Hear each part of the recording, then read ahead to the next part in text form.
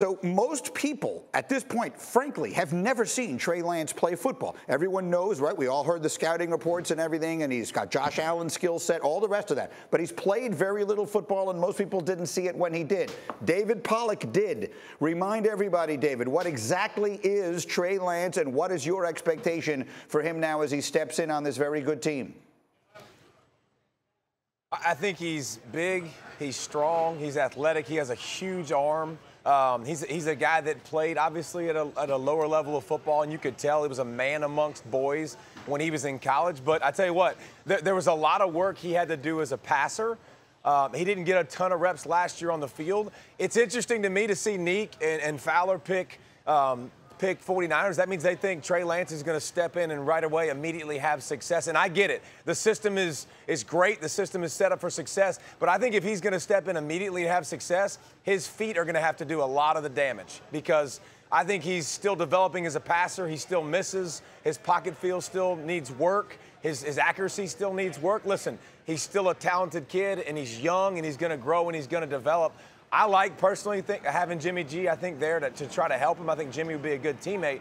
But I think to put Trey Lance and the 49ers in the Super Bowl conversation, man, that's tough for me seeing it. I haven't seen this guy do that yet, be that guy yet. I think it's still going to take some time, and it's not going to be this year. How about it, Marcus? You were the one who didn't take it. What is your expectation for Lance as he steps in? I expect them to have some struggles like every other quarterback playing their first year in the NFL. And to DP's point, like, we know Shanahan's system can insulate you. Hell, they threw the ball 8 times and won an NFC championship. So we know how good the system is and what they can do. But ultimately, I think this league, and even within their division, and while I'm talking about San Francisco, the Rams, they had to figure out how to at least get the ball back enough times, because what San Francisco does is they bludgeon you. They play a style of football where they're going to make you play physical for 4 quarters. And one, you can't practice that way. And the other one, you're not seeing teams like that week in and week out. So it's so difficult to defend. So you got to put points on the board. And that's why the Los Angeles Rams went out and got Matthew Stafford. But when I look at Trey Lance, I said it when we were talking about it at the draft, and it was the Mac Jones going to San Francisco. David hit the nail on the head. They wanted Trey Lance to add another element to their offense athletically from the quarterback position. Because now when you defend an 11 against Kyle Shanahan, you in a spin cycle, bro, trying to figure out how you going to game plan for that outside of the other side of the ball for you being elite. So I expect them to have growing pains. And look, he could say Jimmy came back with open arms. Look, man, I'm uncomfortable with this whole situation because we know if Trey Lance struggling, Jimmy G going to be put in the game, and San Francisco knows that as well. So I don't know about the open arms, and it's all good feeling. And, yeah, you was taking 3rd overall, and this your team, but ultimately this team has been to the mountaintop, even though they didn't get it done with the quarterback that's going to be your backup. You're not worried about that, Dominique. Why?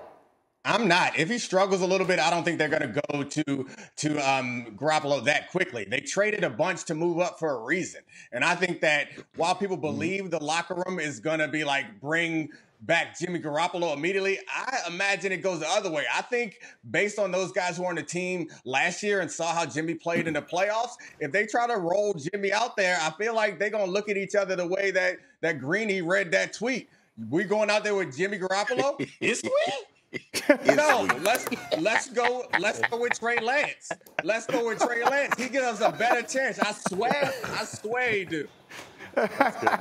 Fowler, final word, go. Is we?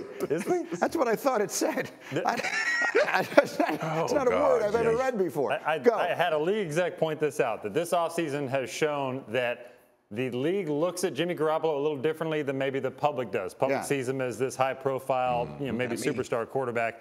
He's not that. The 49ers are looking at all this as deferred gratification, that Lance is going to be maybe less efficient, but he's going to be more explosive. Thank you for watching ESPN on YouTube. For live streaming sports and premium content, subscribe to ESPN+.